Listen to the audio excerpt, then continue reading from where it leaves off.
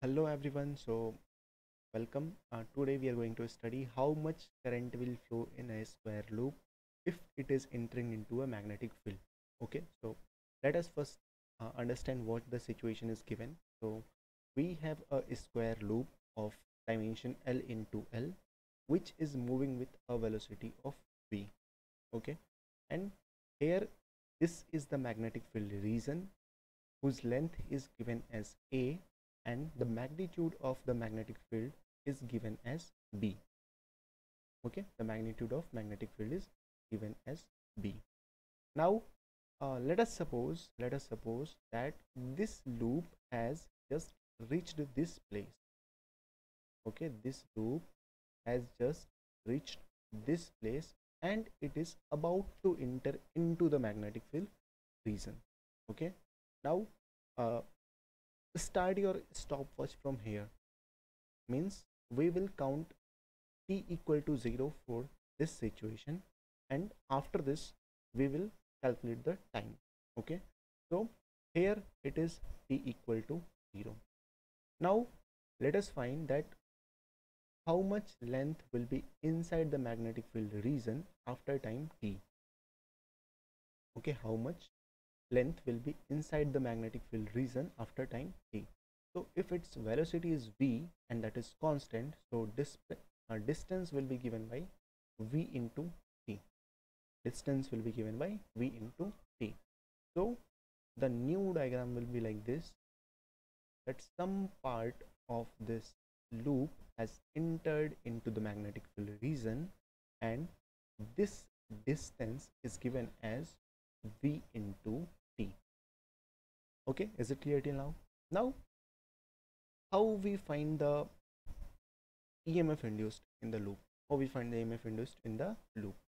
So for that we have to first find the magnetic flux passing through that particular loop. So magnetic flux passing through that particular loop. Okay, so what is the formula for magnetic flux? It is magnetic field into area through which the magnetic field is passing. So if this length is vt, this length is vt and this length is L, so can you tell me about the area of this shaded region? It will be simply v into t into L. This is area into the magnetic field region. Now if I will say what is the flux, it will be v into v into t into L. Okay, it is simply bvl into t. Now talk about the EMF induced. What is the EMF induced loop? So EMF induced is given as minus of d phi by dt. So if we are going to differentiate this flux, we will simply get minus of bv into L. Okay, now if we talk about the magnitude of EMF induced, it is simply bv into L. Now let us suppose that the resistance of the square loop is R. So current induced will be given as I is equal to bvl by R. Okay, now let us think about the direction of the current induced. Direction of the current. So what is Lenz's law actually? What is Lenz's law? So it tells us about that if the flux is changing,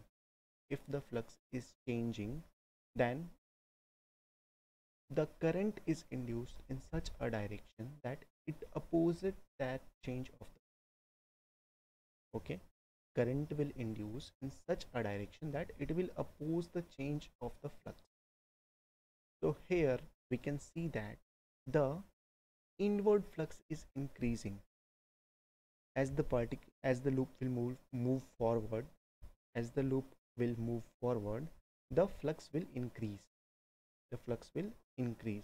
Okay, so net inward flux is increasing, so current will produce in such a direction that the magnetic field produced because of that current should be in outward direction, so that it opposes the change.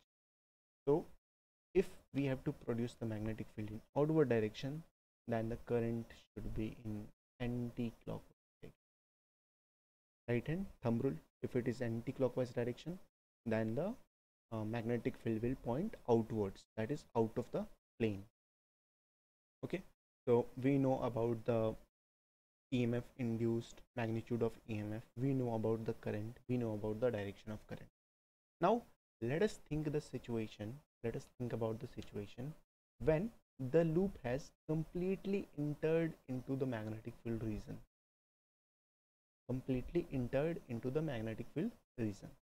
Now if it is moving forward, will the flux change? Obviously it will not, because area is same, magnetic field is same, so flux will remain same. The flux is not changing.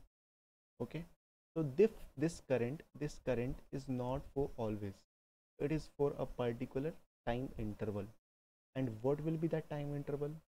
It is the time till which it has crossed length L. So time will be given by t is equal to distance, that is L, divided by velocity, that is.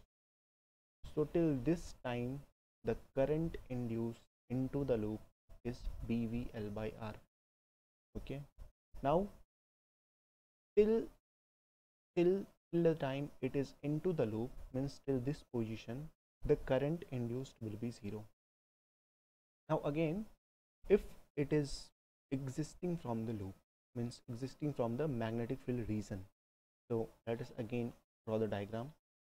If it is existing from the magnetic field region, then we can see that again the flux is changing.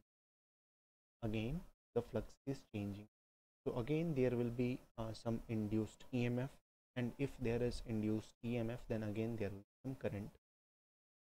So we can say that magnetic field is same, velocity is same, so the rate at which the flux will be changing will be means the rate of change of flux is same, that is EMF induced will be same. What is EMF induced? It is rate of change of flux with time. Okay, so if velocity is not changing, then rate of change of flux is also same. So we can say that the magnitude of EMF induced in this case also will be BVL, so the current will be also BVL divided by R. But what about the direction? Will it be anti-clockwise in this case also? Let us see. So what is happening with flux? Flux is decreasing in inward direction. Okay, we can see that area is decreasing, magnetic field is constant, so flux is decreasing. Okay, flux is decreasing in inward direction, so the current will flow in such a direction that it will produce the magnetic field in inward direction. Okay, to oppose the change, means if flux is decreasing inside, it will try that it should not decrease inside. Okay, so it will just oppose that change. So in this case the magnetic current will produce magnetic field in inward direction, so the direction of current should be clockwise in this. So it was anti-clockwise for this direction, and it is clockwise for this direction. So this was the method, this was the first method by solving through the method of finding flux. Okay, now we have another method. We have studied that if uh, if a rod is moving through a magnetic field region with velocity v, then the potential difference across the 2 points of the rod is given as BVL. What is the condition here? The condition is that B, V and L all should be perpendicular. So if you can see here, V is in this direction, L is in this direction, and B is in inward direction. So both are perpendicular, means all three are perpendicular. So we can simply say that the EMF induced will be VVL. So this is one direct method.